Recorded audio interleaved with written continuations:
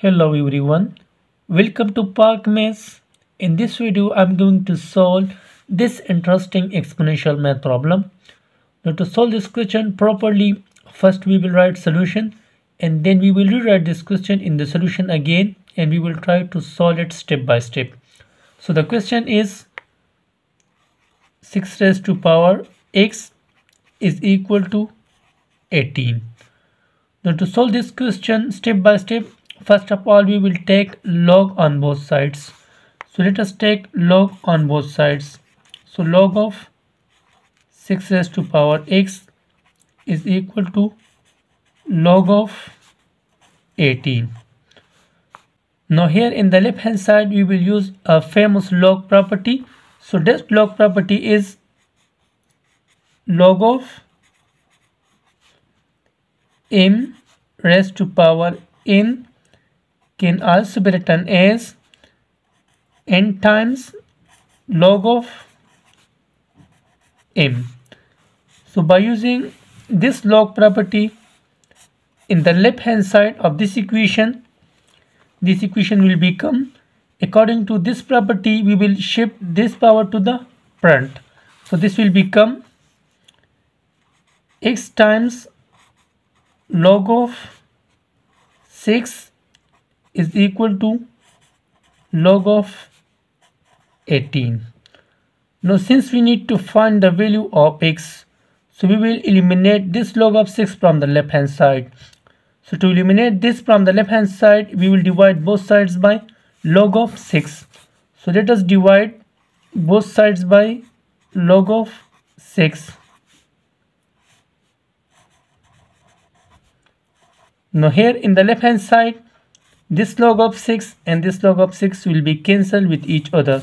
So here in the left hand side only x will be left is equal to, and the right hand side will be the same.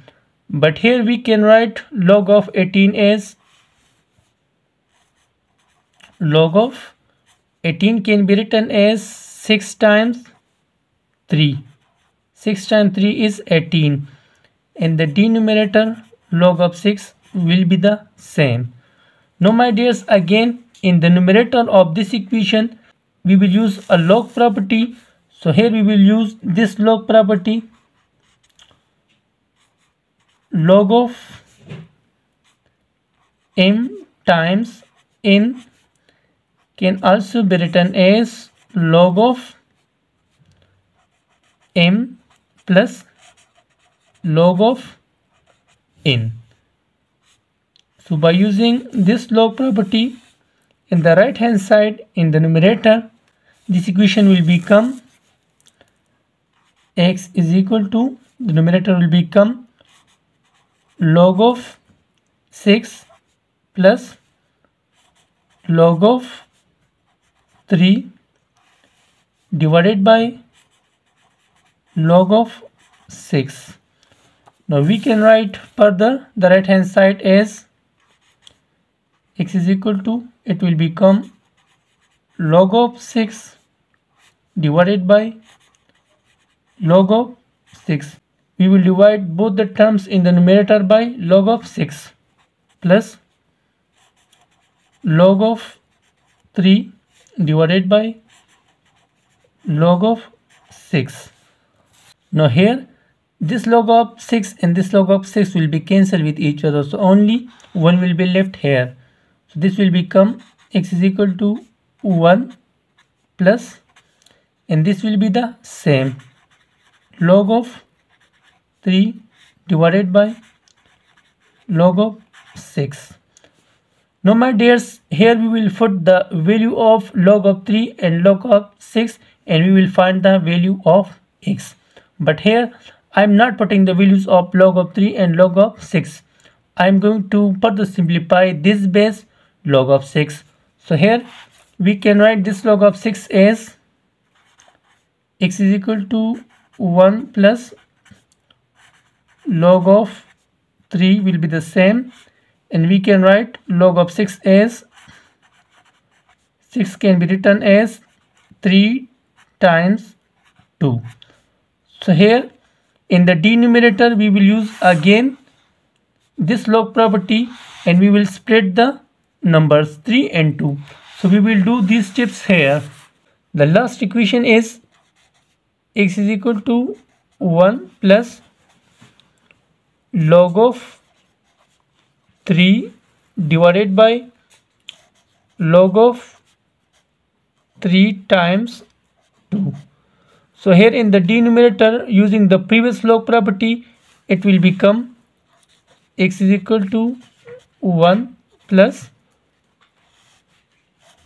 log of 3, and the denominator will become log of 3 plus log of 2. Now my dears, in this step we will substitute the values of log of 3 and log of 2. So the value of log of 2 is